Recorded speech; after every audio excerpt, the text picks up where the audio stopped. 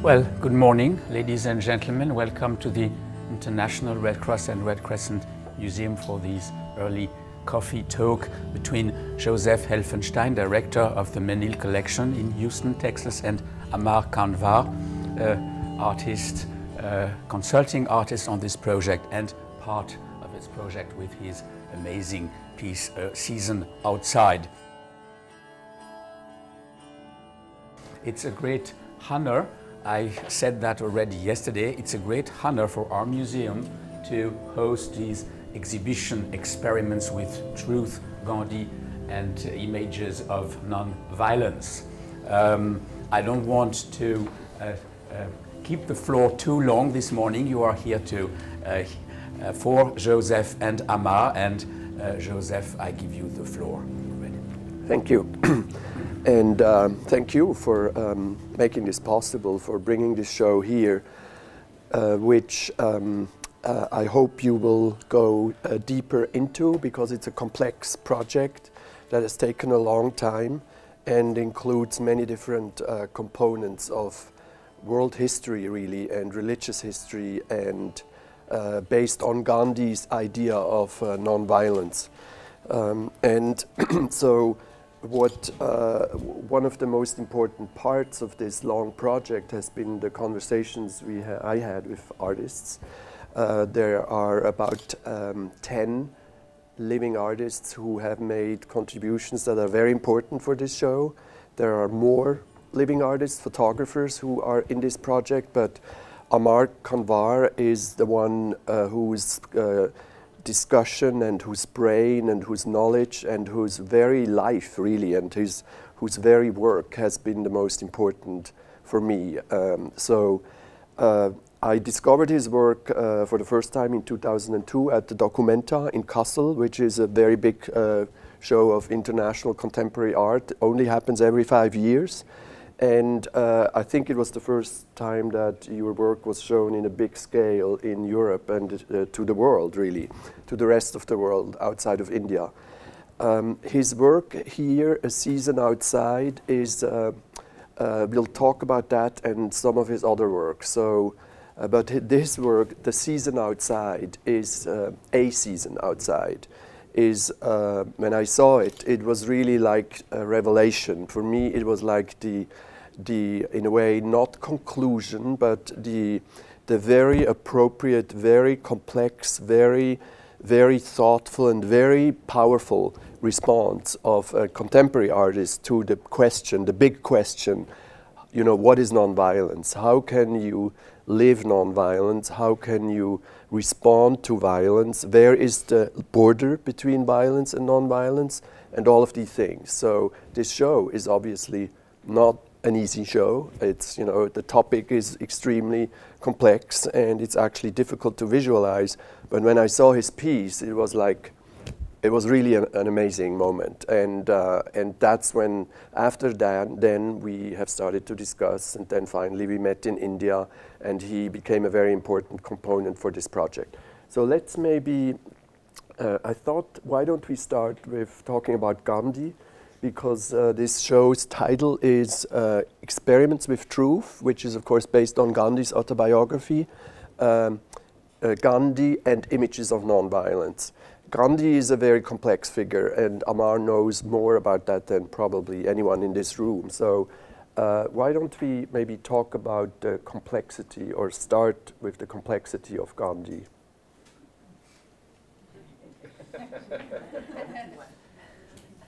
A good start, especially when he says that I would probably know more about Gandhi than anybody else here. So I think it's not that easy to have a grip on the man,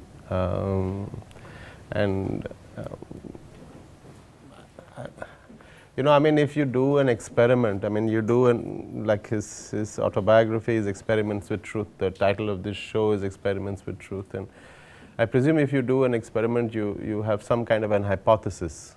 And then you try to kind of experiment to search for it or to prove or disprove it.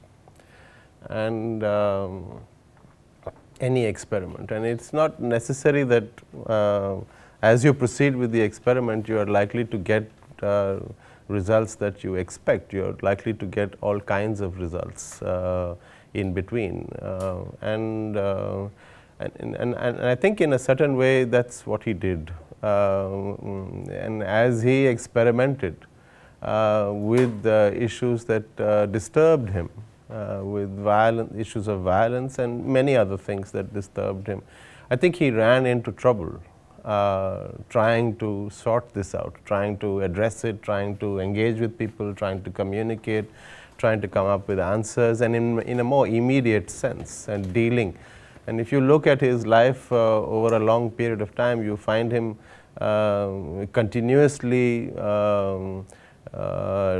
responding, dealing with his own contradictions that keep on coming up. I think I read somewhere that towards the end of his life, he at one point said that when you cremate me, then everything that I've written or said, burn all of that as well, because there's so much rubbish that I have said. That people will think this is what I am and this is what I am, and that's not what I am. I mean, I have. So in a sense, this is a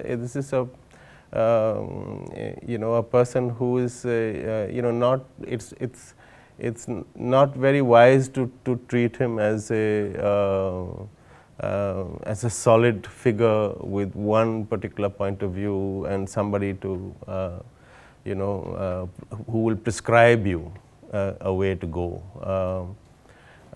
I don't think that's really, the most exciting thing about him. And I think the most exciting thing about him is the fact that he presented a whole set of hypotheses about addressing the question of violence. He presented a methodology for dealing with it at a personal level and at a political level, and also presented in a practical sense a method to engage with this in a real sense, in a political context, in a social context. And he tried and he failed and he succeeded, and he tried and he failed and he succeeded, but he kept on doing that in a more open way. And in some way I think he also kept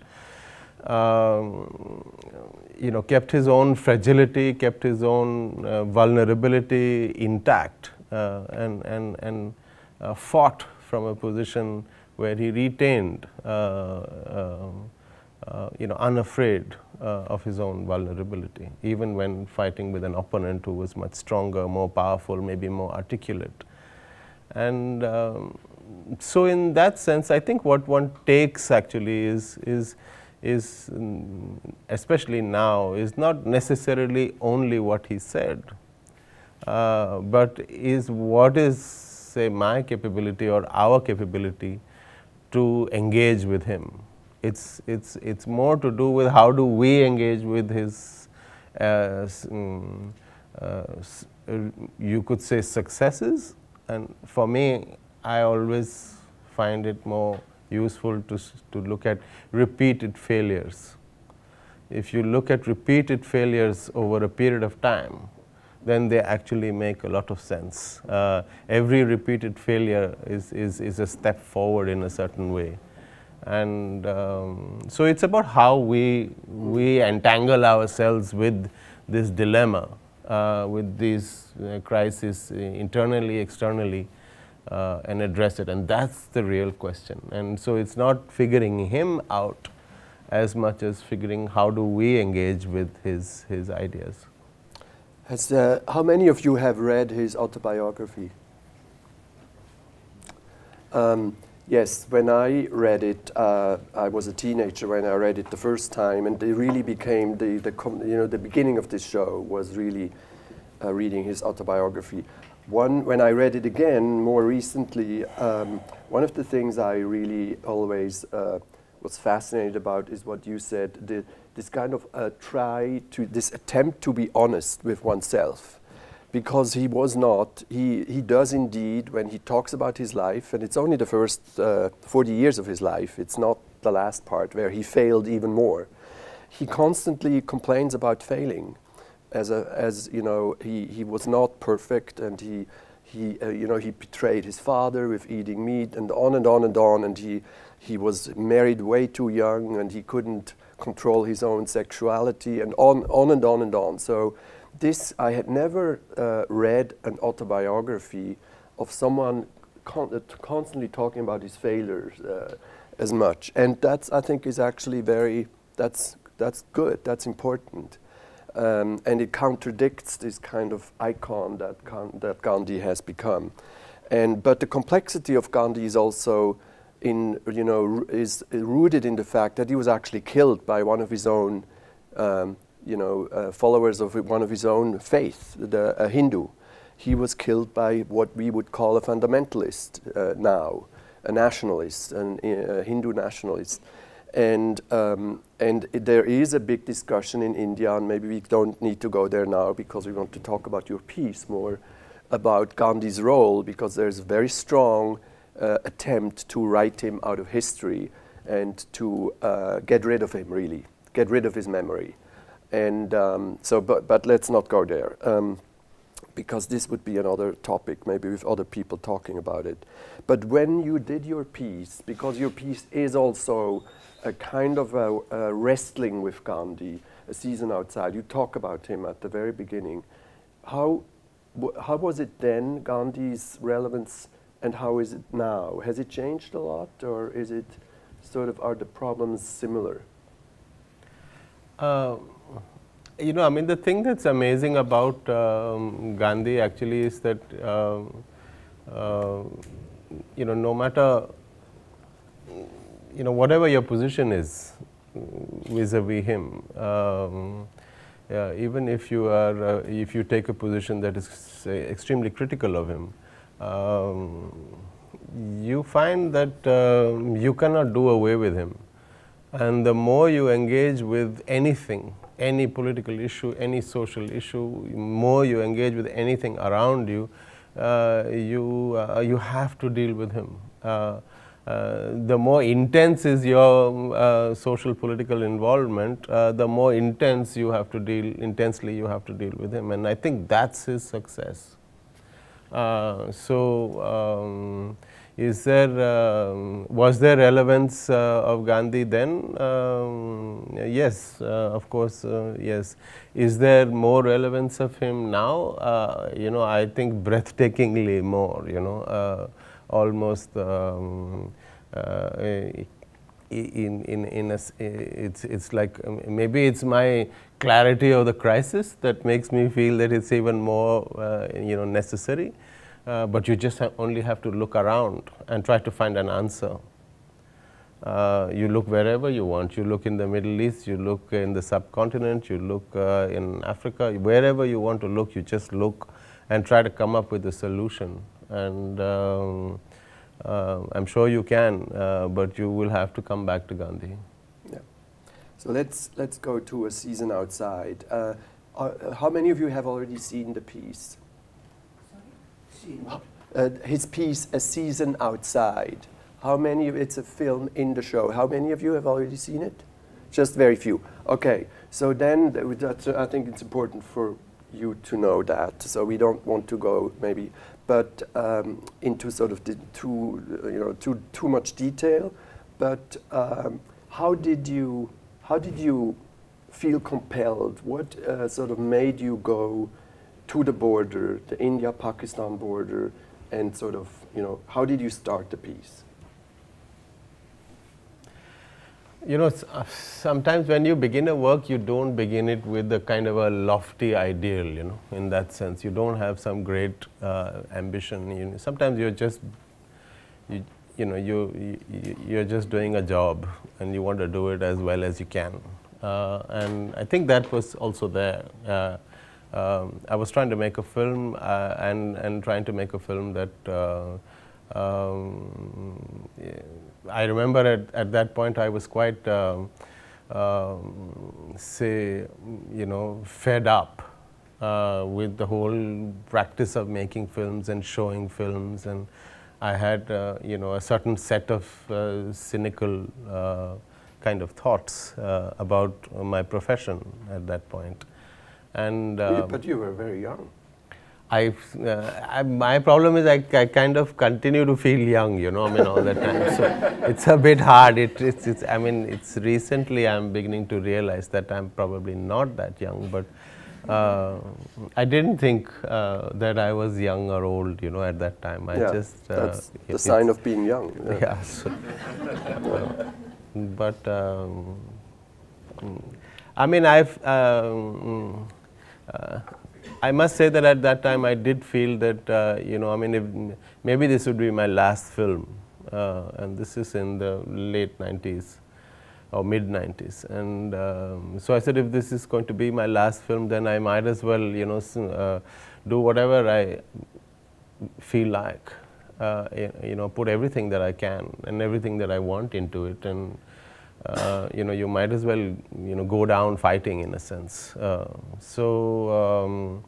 And if you are not very clear about where you want to go, then it's always good to kind of decide where you don't want to go. And so initially, you know, beginning to work on the film was really about trying to identify all the things that I didn't want to do in making the film. Purely as in terms of just constructing the film, in the way that I would want to film, in the manner that I want, the places that I want to go, the people that I want to meet, and so on. And so I actually did eliminate several options. And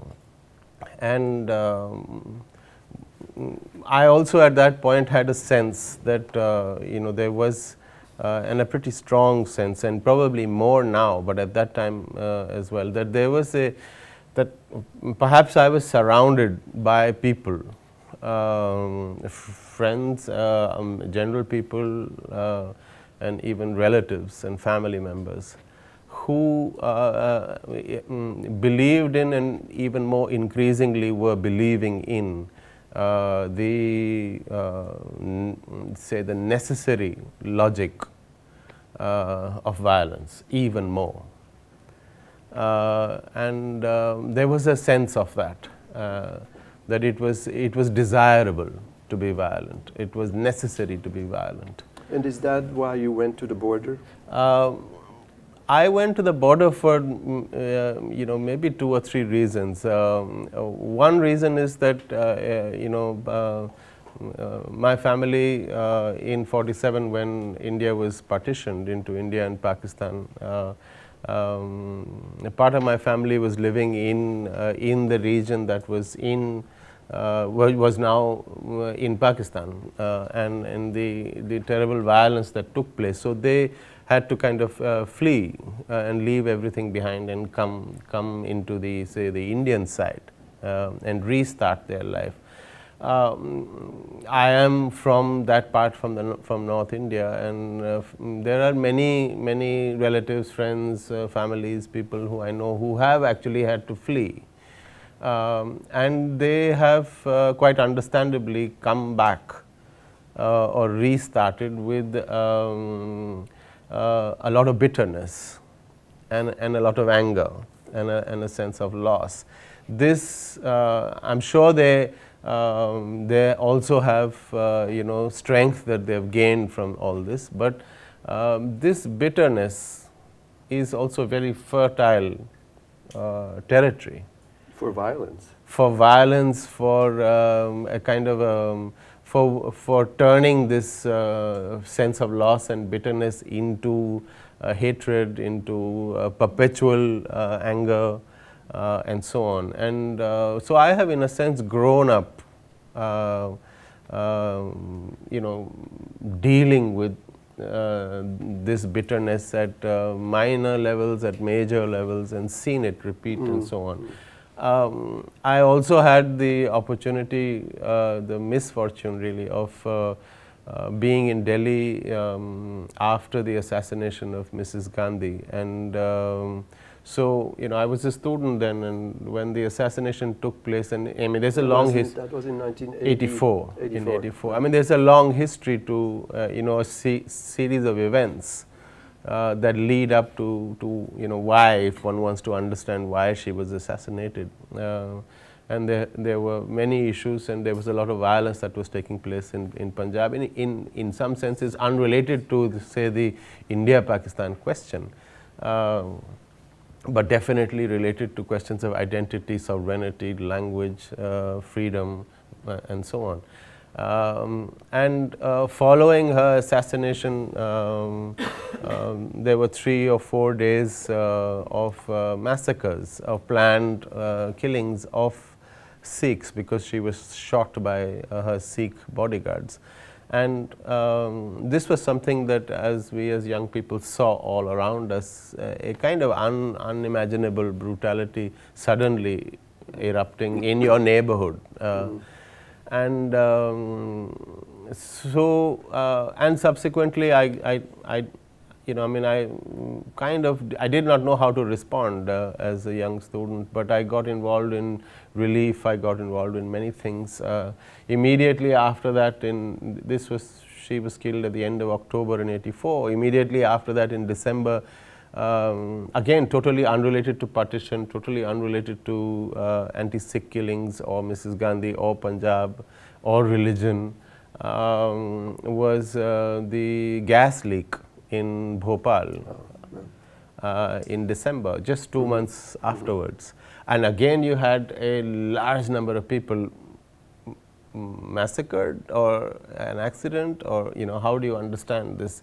Immediately after that, I could see that there is a system, whether you want to call it a police system or a state system or a judicial system, but there is a system that in some sense is protected Union Carbide, the company responsible for it at that time. It protected the people who killed the Sikhs after Mrs. Gandhi's assassination. It somehow, so why did I go to the border? I went to the border because I felt that it was something that was stuck in our throat, this insane geographical division that took place. And so in one of the methods that I was trying to make this film was that I felt that let me go as close as I can to those territories or those zones, either psychological or physical or geographical, and spend some time there to see whether there are any answers that I may find in this dilemma. And that's why, and that's how the film begins as well. And in fact, it begins on the border and ends on the border. And it's really, most of you have not seen it, and it's kind of stupid to say anything about it, but it's very powerful and amazing. And it starts, as we said, with the border, with the very line of the border that cannot be crossed. And it's shocking, but powerful. Now, that is one of the territories you went to, the border. You also went to the Sikh, the region where the Sikh celebrate one of their rituals, and one other place you went to is a Tibetan refugee camp, also in India. In New Delhi. And in New Delhi. So maybe it would be interesting to talk about these other places, just to give people an indication of, see, I was in a sense, I think before I get into the details of the physicality, why these particular locations or why these particular territories, the only little context that I'd like to give is that when I began to work on the film or on the question of violence, I think subsequently probably with every film that I've done, I have ended up following this method, which is that it was not possible to make a film on violence without understanding what my position would be with violence. And so in a sense it was necessary to interrogate my own self in as many different ways that I could. and interrogate myself personally, psychologically, philosophically, practically, emotionally, and if there was any, if I could perhaps get to some resolution or some conclusion at the end of that interrogation, then yes, I may have the capability or the rationale to proceed on making the film. And so in the course of doing that, which is, if you do it sincerely, it can be a matter of life and death, because you do not know how to answer many questions, and you have to answer them. So then what do you do? In that context, I decided that I would visit, as I said before, real zones and imagined zones, practical zones, psychological zones, physical, geographical zones, wherein I felt that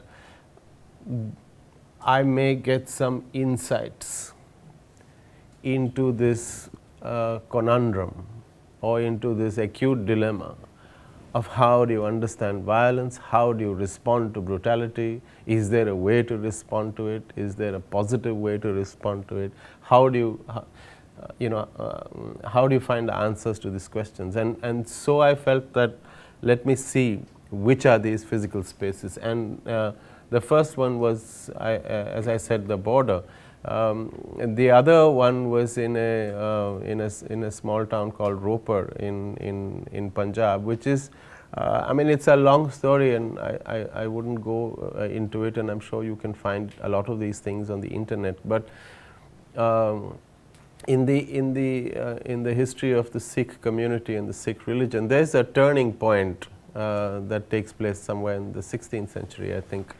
When you have a largely a pacifist or a community that formally takes to arms for a whole set of reasons, real reasons or imagined reasons, ostensibly to protect themselves, ostensibly to take revenge for crimes committed on their guru and on their community and so on. But there is an event, and there is a date, there is a place, there is a location, there is a story, there are a set of events that take place, and wherein it is formally decided, it was formally decided that we shall, to take up arms and permanently take up arms and be, in a sense, ready for war at every moment. This particular event is then celebrated every year, and celebrated. Is that like one of their biggest sort of religious or sort of gatherings, or what's the significance of that event? Or is it, yeah, I mean, it is. You can say that it is a religious gathering, no doubt. But I mean, we are capable of having pure fun, regardless of religion as well. So you can turn a religious gathering into a fair, which can turn into a party, which can turn into a sermon, which can turn into absurdity, which can turn into just something to do, which can, I mean, so I mean, everything happens. It's an incredibly large gathering of people, and they just flow in and flow out of a small town, and some people have come for an outing, and some people have come out of faith, some people have come to see. There are many things happening, and so on. So it's a big event, and hundreds of thousands of people come. But they come every year. It's also coincides at the time of the harvest. So there are many other reasons. But it is you will see images of it. It's a large event that commemorates the day this community turned from a pacifist community, or the day it chose to acquire arms, and a set of weapons, ancient old weapons of the last guru are displayed, are brought out from from the say wherever they are kept, are brought out and publicly displayed for a few minutes or a few hours to the public, and you get you get a look at it. You can take whatever, you can feel good about it, or take blessings, or and that moment is also shown in the film, sort of it's in the evening, when it's on a balcony, and he brings out the sword and a gun and so on. Now, I mean, there's there's a very powerful argument for taking to arms, and that powerful argument was presented in the 16th century. There are very powerful arguments that are presented subsequently in any nation, in any at different points in time, for taking up arms. And if you just if you look at, say, any country's national day, for instance, most countries celebrate their national day with the military parade. And so does India, so does Pakistan, so do many other countries. Some have stopped doing it of late as well. But what else is a military parade but a celebration of weapons? And every national day is you celebrate your newer weapons as well. Now, it's very similar to this event. Here they are bringing out three swords and a gun of the 16th century, and they are celebrating. Here you are bringing out 40 tanks, 30 fighter planes, and a whole army, and so on. So yeah, it's in a way both zones will reveal something about us, and how do you deal with it. So that's. Maybe just because many of you haven't seen the film, there's a very important, so there's the film, the image component, and it's actually extremely beautiful. I mean, it's disturbing, but it's very beautiful, the way you filmed it, the way the colors, the dresses of the people, the faces, the dirt, the violence in nature, the violence among children, the violence among, Chinese torturing and killing Tibetan monks and things like that. So it's a very, very powerful and beautiful film. So everything that's visual is very complex and it's a poem. It's a film poem. But there's also the sound, and Amar speaks himself. You hear him kind of thinking and wrestling with this topic of violence and nonviolence. And and I just wanted to, I don't know how much more time we have. We have a little more time, because we want you to be able to ask questions also. But it's an unusual and very, very powerful, amazing film. You should take your time to sit to take it in, and it's 30 minutes, a little bit more than 30 minutes. So, can you maybe say something about because it's not just your voice, it's also these other sounds. There are animal sounds, there are of course drums, there are the sounds of galloping horses and things like that. So I'm struck the more I've seen the film by the kind of the richness of this film. Or maybe you don't want to. No, I mean it's I feel that my understanding of sound has improved so much since then to now that, but so it's hard to talk about what. I think the only thing, I mean, it's much better to see and to hear for yourselves than for me to describe it in a way. I mean, the only thing I would say in terms of sound, and say not in terms of not in what I'm saying. But if you, in the content of what I'm saying or trying to say, you would notice that there are shifts that take place between various psychological spaces, and I am in a way looking at a certain question from different points, sometimes within, sometimes outside, sometimes top, sometimes below, sometimes inside, sometimes outside, sometimes inside, sometimes very close, sometimes very stepping back. And what you find is that sometimes you step back and you actually get closer to something. You don't if you go for something, it's not necessary that you are going to get it.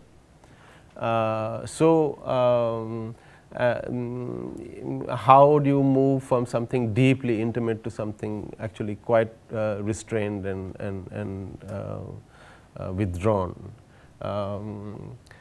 and so on. So there are many such, in a sense, methods in the narrative, in the spoken narrative, in the visual narrative as well, and therefore also in the sound.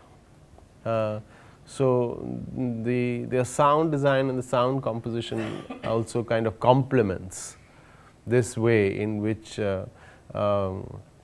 you enter a kind of a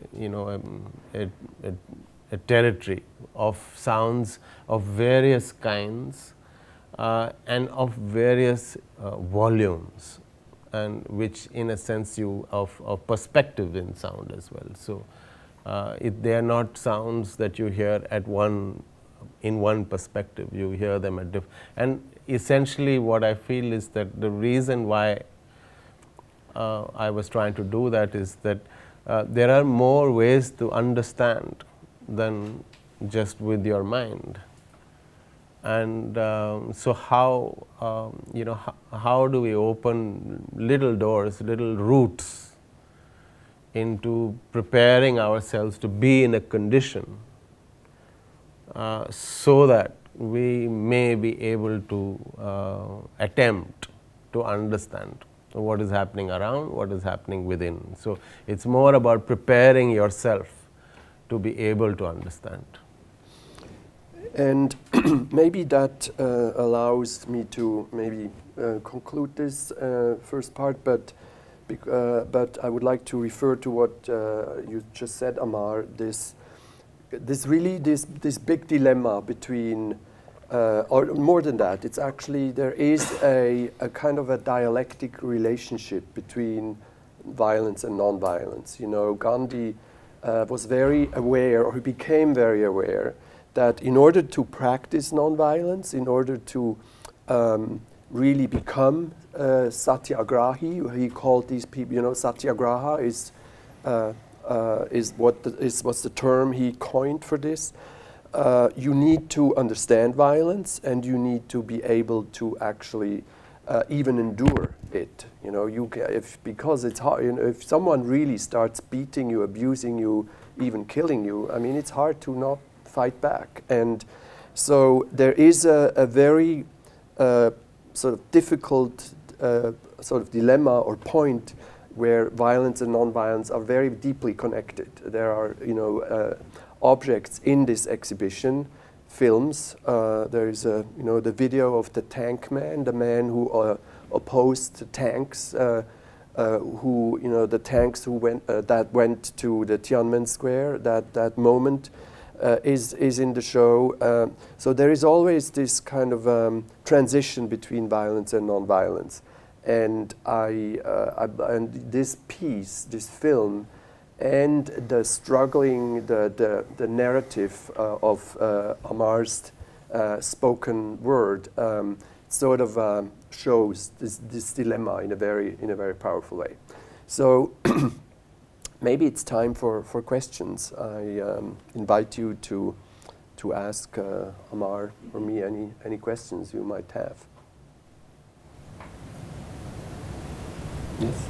Since I haven't seen the film, but I look forward to seeing it, to what extent were you, or how explicitly were you interpreting these things through Gandhi's writings and his life? How would Gandhi see this, or was it in the foreground or in the background? Actually, quite intensely, in the sense that when I was working and researching on this at that time, I also, I found that, as we were talking yesterday, that for somebody to take this position at the time, in the first half, between, say, all the way up to the 1940s, to be taking this position of nonviolence, he invited an extremely large array of criticism.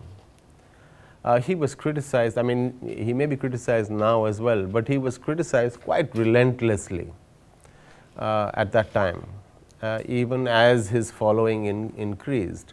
And he was criticized by all types of people, learned people, religious people, politicians, his colleagues, his party men, as well as just about anybody, the man on the street as well. Some of these criticisms were very incisive. Some of them were purely religious, some of them were philosophical, and some practical, and some also very stupid. What he did was that if you look at his life over a period of time, you find that through a variety of publications, magazines, publications, newspapers, books, and occasions of talking, but communicating, what he did was that he formally replied to these criticisms continuously. Even if there were contradictions in earlier positions, he addressed those. If somebody pointed out a contradiction, he would address his own contradiction. But he replied in writing. So if somebody attacked him personally, he would reply. Somebody attacked him politically, he would reply, and so on. However silly it may be. What I did to answer your question specifically was that researching these responses over a period of time, I actually found that these responses had a kind of a synergy or a relationship with all the questions that I was asking of myself as well. And all the answers, I was critiquing myself while I was looking at the question of violence and non-violence with a range of questions. And these questions were the questions that actually had been unfurled at him over a period of time, and that he had responded to them.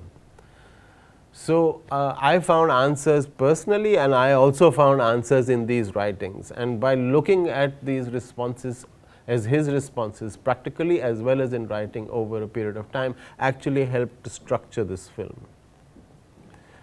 So at the very beginning, soon when he starts talking, he brings Gandhi, and it's one of these very insightful dialogues between Gandhi and the British colonialist, and how Gandhi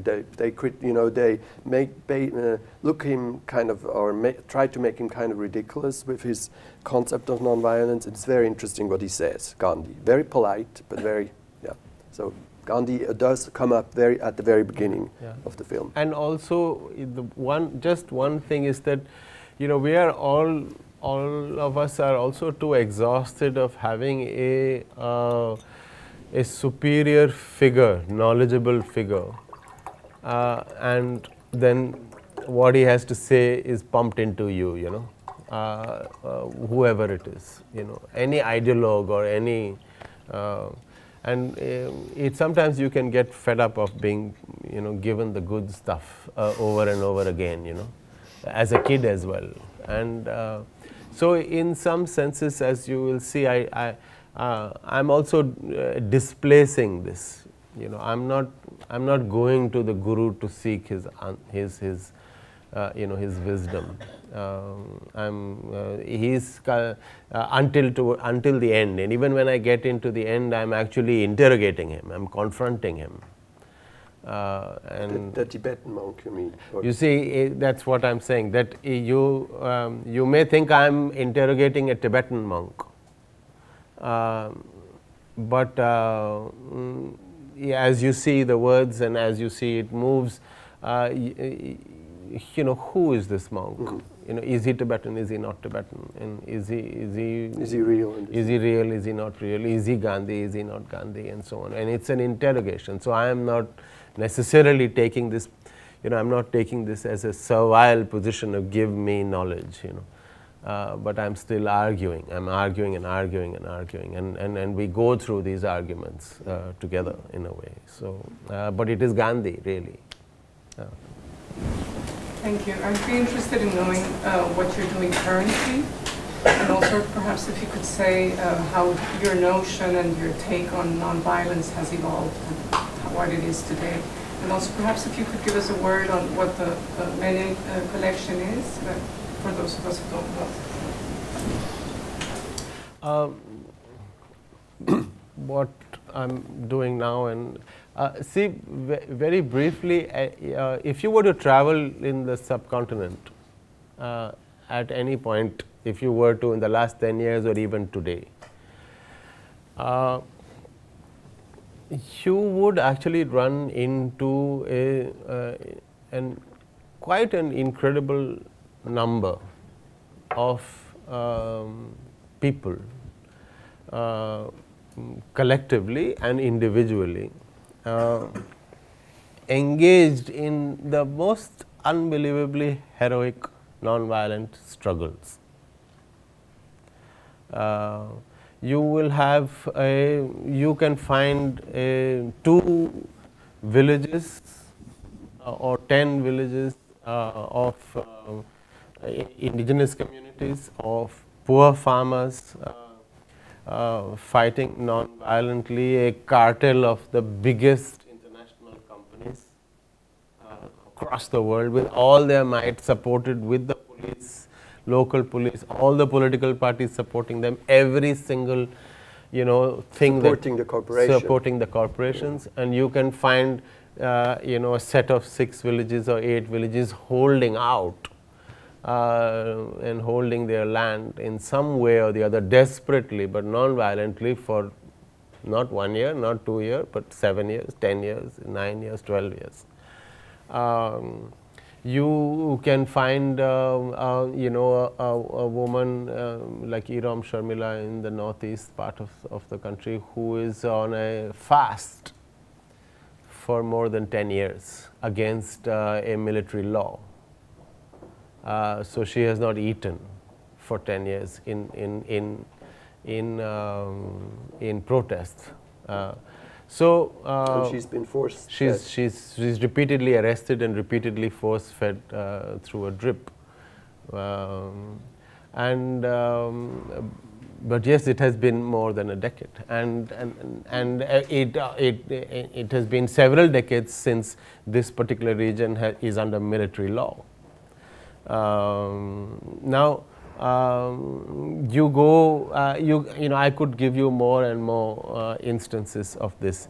So at one level, you could say that you have a military law being imposed on a certain community or a certain region for 5 decades now, which actually gives the army and the state the power to arrest, the power to enter without warrant, without, you know, I mean, it gives impunity to an entire apparatus.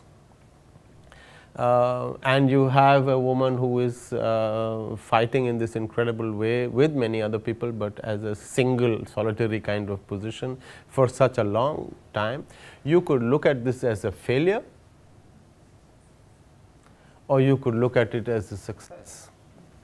You could look at it as to how somebody is willing, is capable of fighting, and how that somebody is inspiring a whole generation to continue to fight in this manner. Or you could say that it's a failure if she has not managed to get the law repealed. Likewise, in all the instances, you can look at it in both ways. I would actually look at it as a success, because it is no joke to do that. It is no joke to hold back, you know, 8 of the most powerful corporations in the world for 10 years to just protect your piece of land. and they are unable to move, and they are unable to mine, they are unable to take it over. So in a way, how has my understanding changed, or what have I learned more? I mean, there is essentially there is enough evidence and more evidence of innovations, newer and newer methods that communities, people have taken this whole argument or this whole position of Gandhi far ahead, and there is a lot to learn. In terms of trying to precisely answer to what I am doing now, I mean, it's what I have been doing. It's a lot to talk about, but I think I would just try to get to the essence of it rather than to describe the current work that I am doing and have been doing. And I would simply say that over the years, in a way, what I felt was that we were witnessing, perhaps, the repetition of crime, and maybe we are comfortable with understanding violence if you have an army that goes in or a plane that goes in and bombs a set of people. We can understand that. Would we be, if I put a poison in your glass and give it to you and you die, and maybe you will say that that is, yeah, immediate, it's clear, it is violence and I have killed you. But if I were to put poison in your glass and of water and it takes you 10 years to die, then how would you understand? Would you understand that as violence? Would you not understand that as violence, and so on? So in a way, what I felt over the years and recently was that perhaps even though crime is quite visible and we have enough evidence to prove the crime, there is no shortage of evidence around us, but in spite of the fact that there is enough evidence available, the crimes continue. So, how do you address this issue? And does it mean that we are not unable to see the crime? Does it mean that we approve of the crime? Does it mean that we are unable to look at, access the evidence? But it's, how do you resolve this? And so, a set of smaller propositions, which is that it seems, maybe perhaps, that maybe we are not understanding the crime. And well, we are made maybe to not understand the crime. I mean, many of the cases you are talking about, very few of us even know about. I mean, there's many things happening in this part of the world, and Amar has traveled for decades now and documented. And to answer your question, his work has been about exactly this. So he has been showing works about Burmese, Myanmar, the situation in Myanmar, and many other areas or cases in that area. May I just answer your question about the Menil collection very briefly? It's the Menil collection is a museum founded by two French people who were immigrants to the US after they fled France because of the Nazi invasion. They became wealthy and they founded a foundation that was whose principles were about tolerance, about supporting education, about against discrimination, and to create a very significant collection of art. And so the museum, the Menil collection, opened in 1987, and it is a very famous building. It's considered to be one of the best museums, really. The first really great building by Renzo Piano, the architect. But it's a whole set of. In the meantime, it's a campus in this strange city of Houston. I'm not, I never thought I would live there, but it's a very interesting city, very contemporary, very crazy, but it's a very beautiful institution that is comprised of several buildings. Also, the Rothko Chapel is famous. The Rothko Chapel is a place of human rights programs and So for me, to do this show was because the place was so right. So that's just, but you can look it up, and yeah, there were other people. There was someone, sorry, behind you first. Was your film allowed to be shown in Pakistan? And if yes, how was the reaction? Second question, was your film also shown in other current warring country situation? And if yes, how was the reaction there? Thank you. This particular film, the one we are talking about? Yes, the film was shown in Pakistan. I didn't get a visa to go in, but the film went. And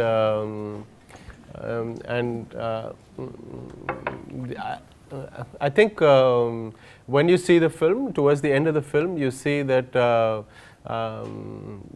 you know, I'm looking at the other side of the border, and there is somebody who is I don't want to describe it, but there is somebody on the other side mouthing.